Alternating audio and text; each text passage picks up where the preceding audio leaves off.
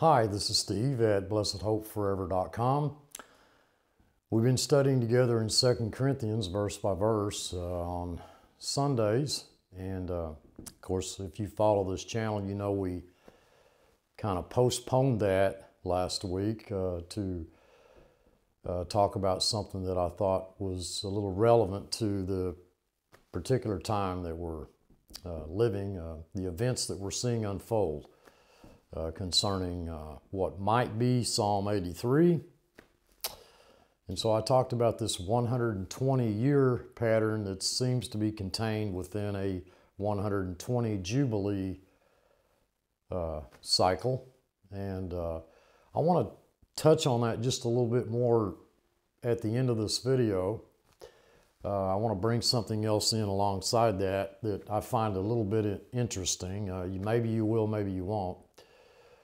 But in this video tonight, this Wednesday night, we're going to discuss Ezekiel 38. We spent some time talking about Psalm 83. So I wanted to just touch base on Ezekiel 38 a little bit, just to kind of put that in perspective as it relates to what we're seeing going on today. Most Bible students are aware of the fact that Psalm 83 probably occurs before Ezekiel 38. Psalm 83 being the border nations which attack Israel, which cause Israel's territory to expand, or that she feels at peace without any threat. And it's then that destruction comes suddenly. That's Ezekiel 38. That's the outer ring, certain nations that are involved in that. And that's what I want to discuss. So we're going to talk a little bit about that. And I'll try to kind of help us out as we go along by putting some things up here on the screen to help clarify that narrative. So what nations really are going to be involved in the military attack against Israel predicted in Ezekiel 38? Well, in Ezekiel 38, God foretold that in the latter days there would be a major military attack against the little tiny state of Israel in the homeland, that once Israel would be restored, and God indicated that military attack would be comprised of the armies of nations as they were known back in Ezekiel's day. 5 of those nations are named by God in Ezekiel chapter 38, verses 5 and 6. So we're going to quickly look at that. Now in verse 5, the first nation was Persia. Now that's what it was known as in Ezekiel's day, but modern day Persia is the nation of Iran. We're already seeing Iran in the news. Some 2,500 years ago, through this prophecy, God was saying that in the end times, Iran would be sending military forces against Israel in the Middle East. Muslim forces overthrew the Shah of Iran. I watched that in a state of ignorant bliss. And they've been dominating the nation of Iran ever since. That radical Muslim government of Iran has publicly declared more than once that its ultimate goal is the annihilation of Israel from the Middle East. The second nation named in verse 5 is Ethiopia. Now that again is what that nation was known as in Ezekiel's day, but I must point out that the nation known as Ethiopia back in Ezekiel's day is not the same nation that we know as Ethiopia today. The nation known as Ethiopia in Ezekiel's day is the nation that we know today as the Sudan.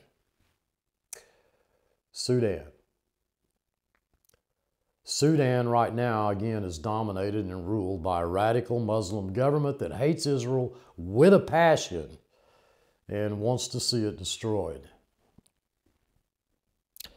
The third nation named in verse 5 is Libya. Libya is located due west of Egypt in North Africa, and you know what's been going on in Libya in recent years since the overthrow of Muammar Gaddafi.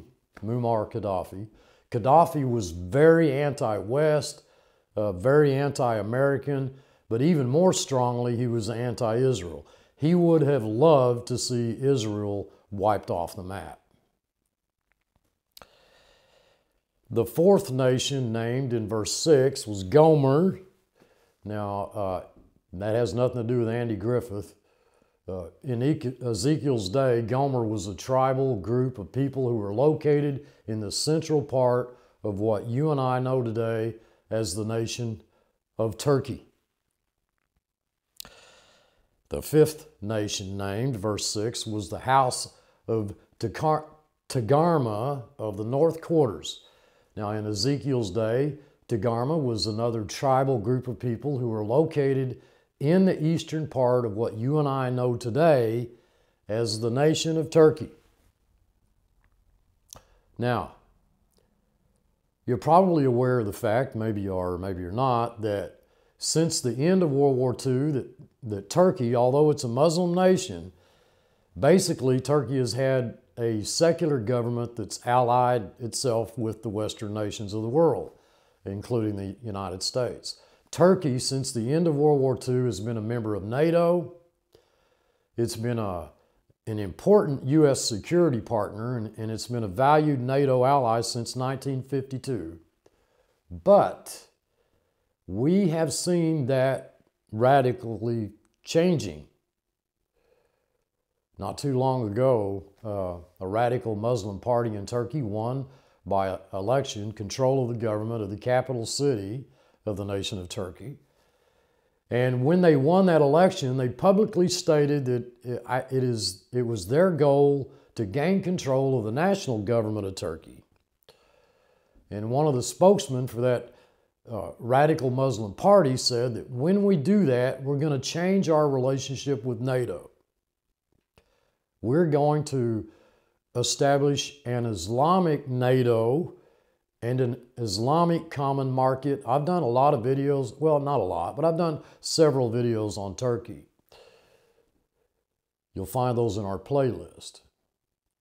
Turkey is meant to come under complete domination by a radical Muslim element where it will also turn against the nation of Israel and want to see it annihilated from the face of planet Earth.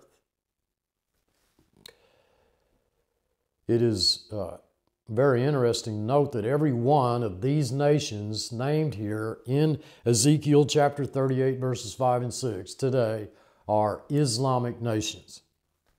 Every one.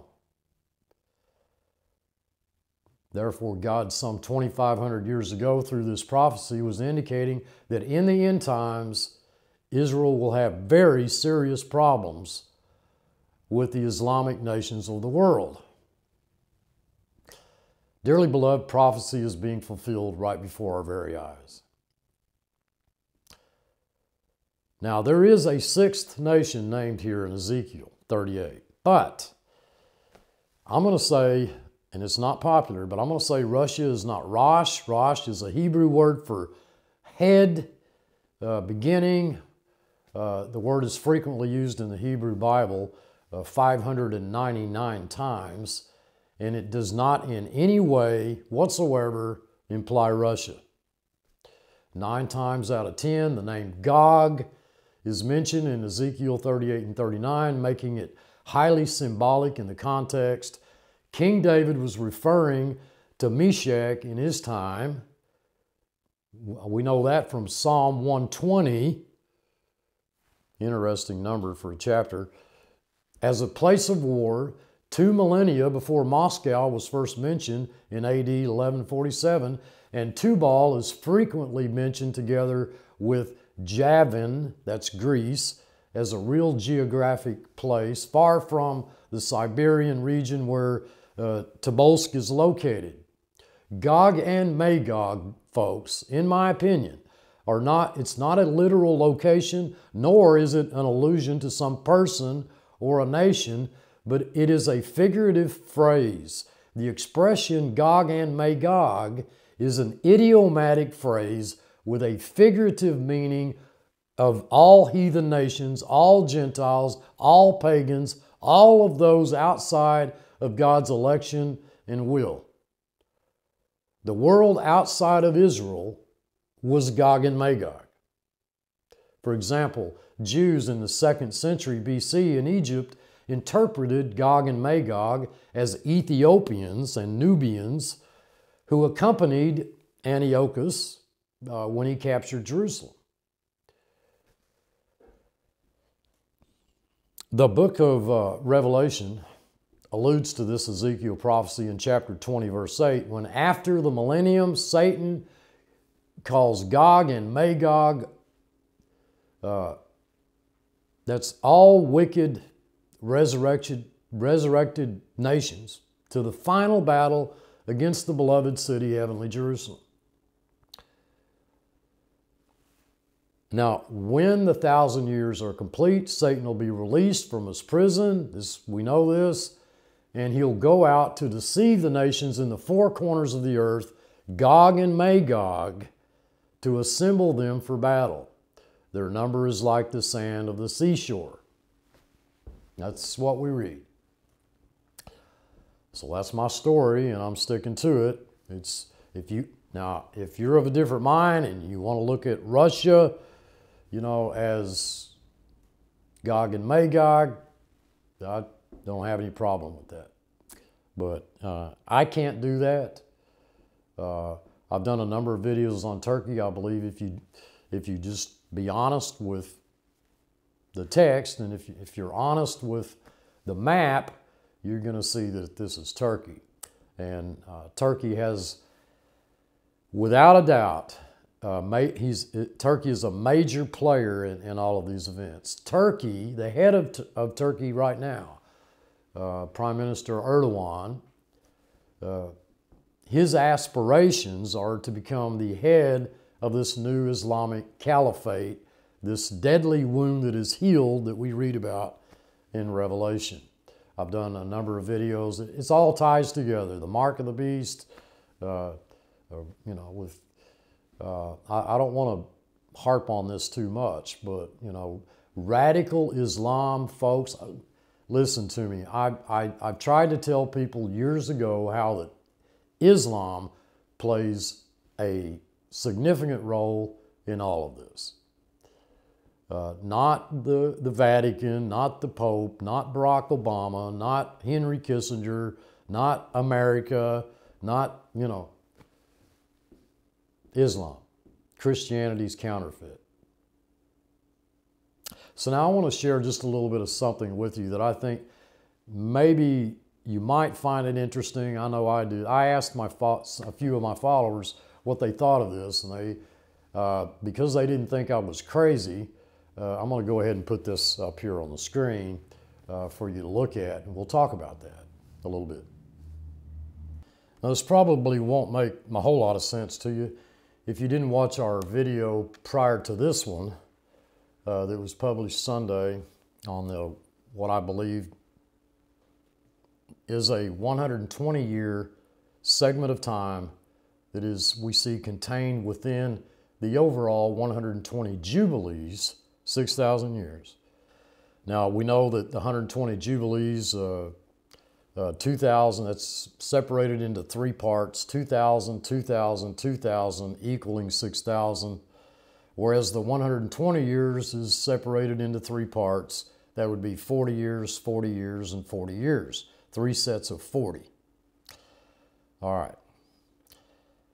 Now, I think that what we're looking at when we look at this is since we're looking at this 6,000 year, 120 Jubilees going from Adam to Noah, from Noah to Christ, and from Christ to, you could say, the Revelation 12 sign. That's what I have said. You don't have to agree with that. I came out and maybe perhaps stupidly suggested that the 6,000 years is up, that it ended at the Revelation 12 sign.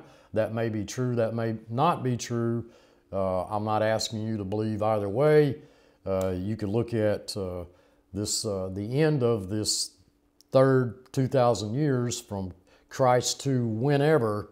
You could look at that however you want, but it's interesting to me, and I sat up last night looking at this, and I thought, well, okay, if we've got 2,000, 2,000, 2,000, on the Jubilee side. When we look at the years side, we've got 40, 40, and 40. So what happened, during these years of 1897, 1937, and 1977? Now, it may not be exactly accurate right to the year, but that puts us in a time frame that I think is very interesting, which I tried to show here below it. So what we're looking at is Adam created, okay, to Noah, that's the flood. So this is why I said to suffer judgment, and then to Christ, the Prince of Peace, and then the Revelation 12 sign to deliverance, to our being delivered. Israel, us being delivered. All right. What's interesting about this is if you look at the 40, 40, 40 side of it, of the 120 years, where it breaks down to 1897, 1937, and 1977, we appear to be looking at something almost the same. We're looking at 1897, the first Zionist Congress. This was the beginning of the movement to restore Israel as a nation. You could call that created. And then to 1937, that puts us in the general period of World War II, just prior to World War II. Hitler invaded Poland in 1939, I believe. The Holocaust took place between then and 1945. So we're looking at suffering, judgment, Holocaust associated with that as well. And then we go to 1977, which is famous. The year is famous. It's known for the Camp David Accords. This is, Menachem Begin, Anwar Sadat, the whole purpose to work out some kind of deal to trade land for peace. And so I'm looking at this as the land for peace, trading land for peace. And then deliverance. So if you look at this, it's kind of interesting. I wouldn't, build a whole lot on it, but I do find it interesting. I just want you all to know that I love you tremendously. I think about you constantly. Every one of you, you know who you are. There's never a day goes by that you're not on my mind. I pray for you constantly. I ask for your prayers for the direction of this ministry. Until next time, rest in Him. Let not your heart be troubled. Thanks for watching.